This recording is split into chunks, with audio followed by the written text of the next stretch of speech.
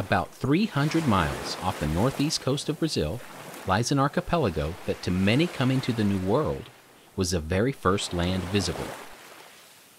The Fernando de Noronha archipelago is one of the most unique places in the Atlantic. It is rich with history and has gained a reputation for having some of the most beautiful beaches in the world. Fernando de Noronha and its rugged coast, formed by the volcanic peaks of a submerged mountain chain, consist of a 21-island archipelago. Its rich waters are vital for the breeding and feeding of tuna, shark, turtles, and marine mammals.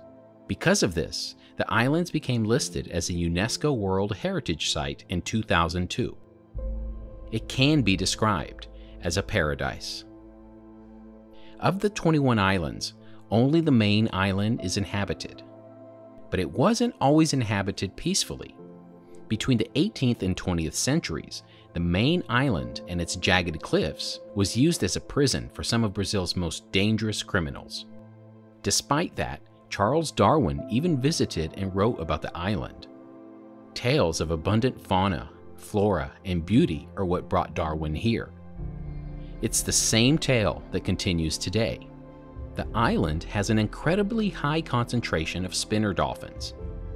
But it's the sharks that brought me here, and there are plenty of them. Fernando de Noronha is home to a variety of sharks. It's the lemon sharks that are most visible, typically just beyond the waves of this tropical paradise. Because they feed very close to the breaking waves, they are likely to be the ones most often encountered by humans. There is currently research on the movement patterns of this species on the island, especially in response to the incidents that occur every year resulting from people in lemon shark feeding areas. It is believed that the lemon shark, as well as the nurse and Caribbean reef sharks found here, are residents and complete their entire life cycle in the archipelago. Lemon sharks demonstrate a slower lifestyle compared to other species capable of long migrations. They are less mobile sharks with high spatial fidelity.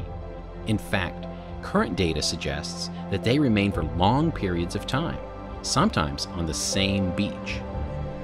Adult lemon sharks, like those seen here, approach the shore to feed. Their interactions are nothing short of remarkable. The ease at which these sharks knife through waves is as beautiful as the island itself. Current data collected by local scientists suggests that their diet is based mainly on sardines and other fatty fish. When viewed from above, even from the cliff tops, you see this dynamic take place. Perhaps there's no other view that can truly demonstrate the beauty of this place than observing the nature of Fernando de Noronha from above.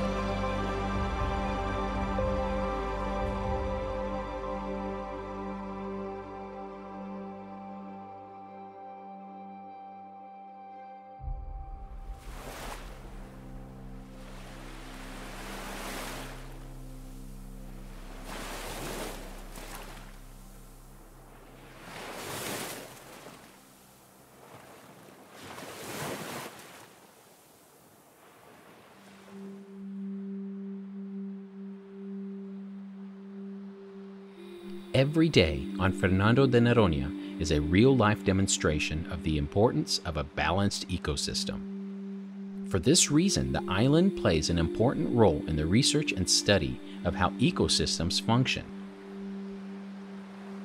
Sharks are considered a keystone species, not just here, but worldwide. They have such an impact on their habitat that without them, the entire ecosystem in which they live would be dramatically different.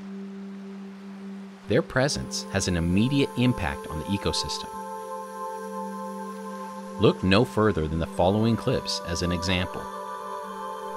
Lemon sharks at the island are well known for their foraging on sardines along the coastline. During the day, they essentially push the sardines into large aggregations close to the shallow waters. What may seem as a purpose of only serving the lemon shark's dietary needs has a cascading effect on the ecosystem, one that goes beyond the sharks, and one that is a great example of how their presence resonates. The ray here benefits from the lemon shark's foraging techniques. Other species of sharks, like these nurse sharks, benefit as well. With so many sardines having been pushed close to the shore, there is a feast to be had by all.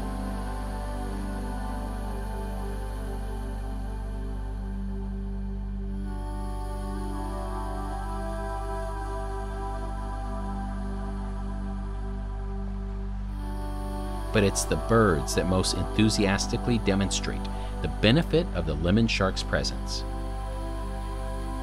By foraging on the sardines, the sharks facilitate the feeding of seabirds. This is why birds are nearly always in the presence of foraging lemon sharks. Sometimes diving within feet of a lemon shark, they seize the opportunity in incredible fashion. Historically speaking, the foraging ecology and predatory behavior of sharks has been poorly understood. Before the advent of drones, the cliffs of Fernando De Noronha have provided scientists the ability to view lemon shark hunting tactics from above. In my time there, however, I quickly learned that viewing shark behavior from above at this island is perhaps the most effective means of unmasking the mysteries of the various shark species here. Needless to say, it's also the most mesmerizing view of these incredible sharks.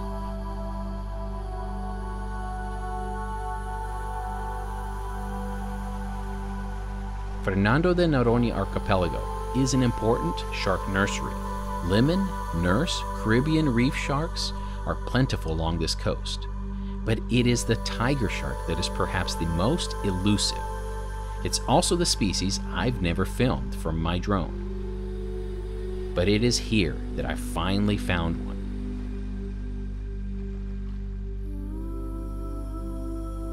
Finding a tiger shark cruising along the reef and briefly observing its behavior demonstrated, at least to me, that tiger sharks are extraordinarily unique sharks. Not only are they visibly different, but even with their movements, they appear to be completely different in the way they approach their prey. However, it was their interactions with turtles that was most intriguing. The secluded bays of the island are home to countless sea turtles, and in that home, it provided me with perhaps the most interesting footage I have ever captured, regardless of shark species. Filming tiger sharks attempting to capture sea turtles was not something I was expecting to observe. It is footage I will share in part 2 of this series. In my short time observing the tiger sharks here, I was able to conclude that they are very active species in these waters. And it affirmed a major point. There is much left to observe at Fernando de Noronha, and even more to learn.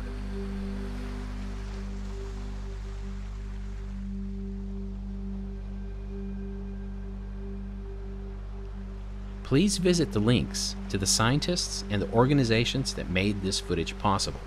I highly recommend visiting the links of the scientific studies and the scientists that are currently working at Fernando de Noronha.